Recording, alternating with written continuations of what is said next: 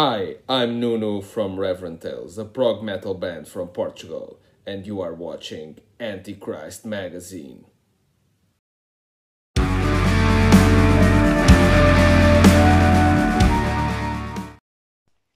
Reverent Tales.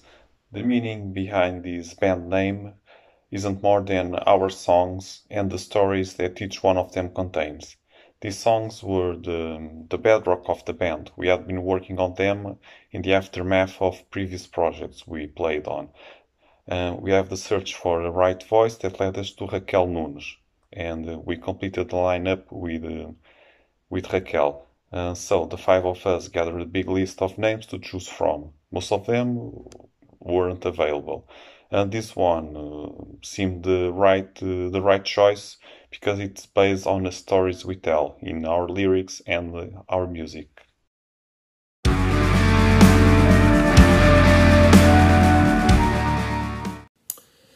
Visceral is a record that we're really proud of. You can get it on reverenttales.bandcamp.com.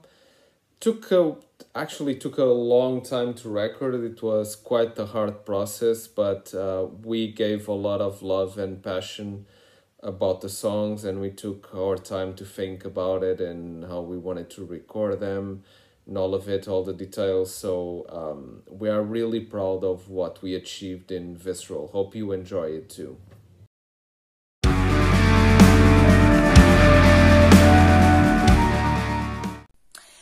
Well, about the lyrics that I wrote for Visual album, I must say that all the content don't have any concrete theme about it that could explain some sort of history. All the lyrics are there to anyone interpret freely. In otherwise, they also have, of course, their own identity with inspiration moments without any targeted theme attached into it. Is a travel that plays with our self imagination with some direct and crude points. As many may think, our album don't have any conceptual context, but required all dedication and effort, but in it as any other work we do in the band. And my own hopes is that the sound reach the heart and the soul of our fans.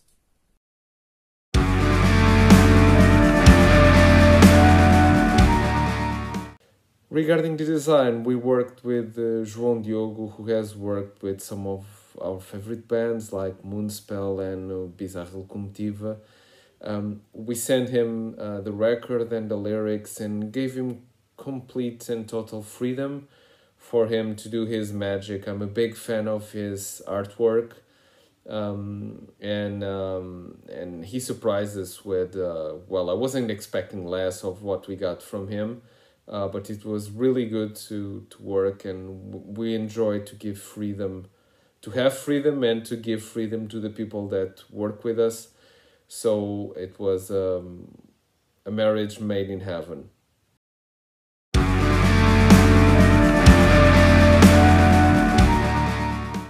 We already knew Ivo Salgado, the man behind Amazing, from booking gigs and festivals.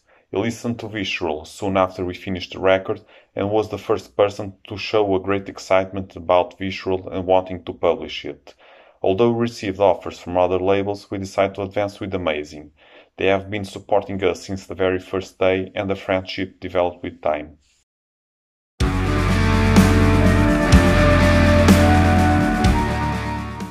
Yes, it is important to have a record label behind you, mostly if you are a new and emergent band like we are.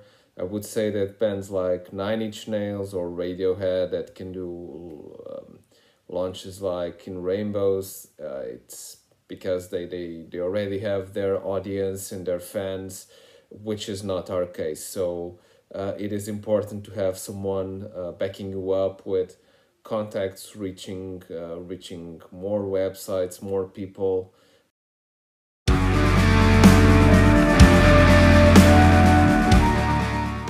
We had the official release gig of our record Visual scheduled to be held in a club in the Lisbon area around March. We were eager to play, but it had to be postponed due to the pandemic. A metal festival in central Portugal was also cancelled. Other gigs we were already planning with fellow metal bands didn't get to happen. We would love to play these songs at some big stages in 2021.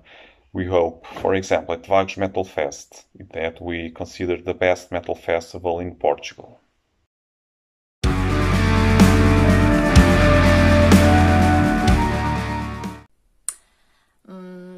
That I recall, no. Honestly, but could happen. Unfortunately, they can't control everything on stage. And if something goes wrong, must be in the way that we could laugh about it after show.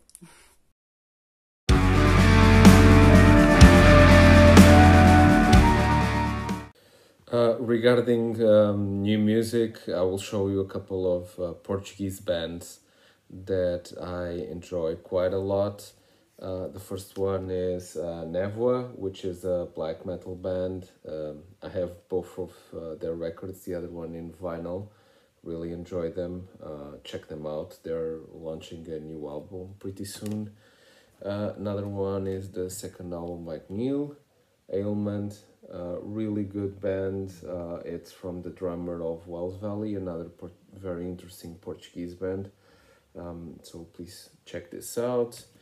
One more is Her Name is Fire. I actually have their two records. This is the second one, bit more on the rock side. If you like Queens of the Stone Age, most likely you like these guys. Really, really, really interesting. And the last one, Omitid, another black metal band from Portugal. They haven't launched anything in quite some time. This one has a lot in the Portuguese roots, so really enjoy this record and check them out too.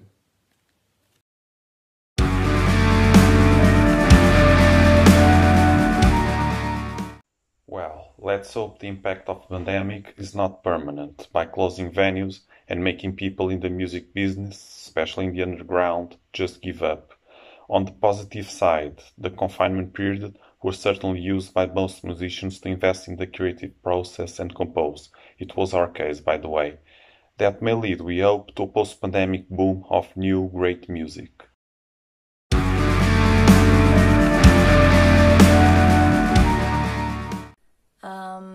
In this question, I have to put in three ways so I can explain my point of view to you.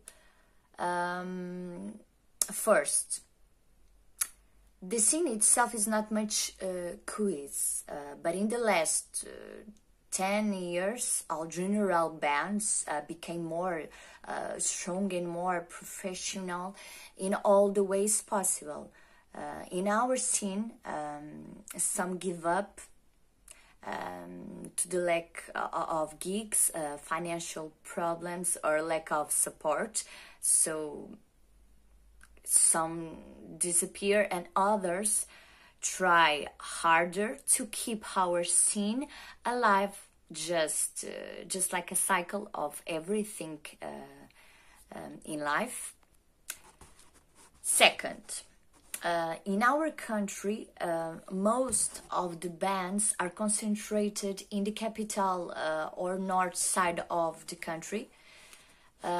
Just like in other countries, we also have to some major festivals to support the hold and the new coming bands such as Voa, Vagos Open Air, Barroselas Festival, Moita Metal Fest, Chapada na Tromba,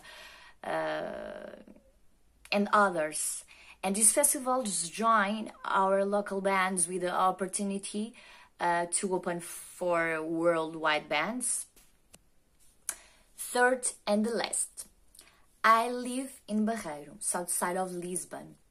And in my location, since the early 80s, we have a good handful of bands such as Black Cross, the fathers of Portuguese black metal, Elysian, and West Boulevard, just name a few examples.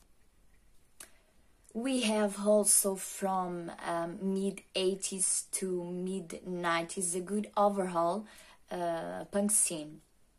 Now, in 2000, we got an exponential growth in bands.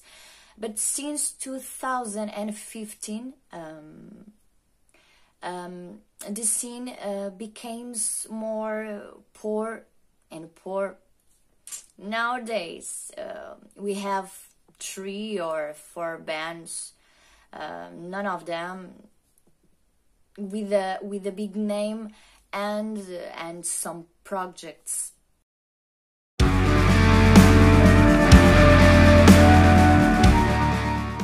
Plans for the future. Well, it depends a lot on how the pandemics go moving forward. We hope that we can do some summer 2021 gigs. We have one booked for, well, the biggest Portuguese metal festival, which is Vagos Metal Fest, which we're really excited to play because there will be bands like Dimmu Borgir, Emperor.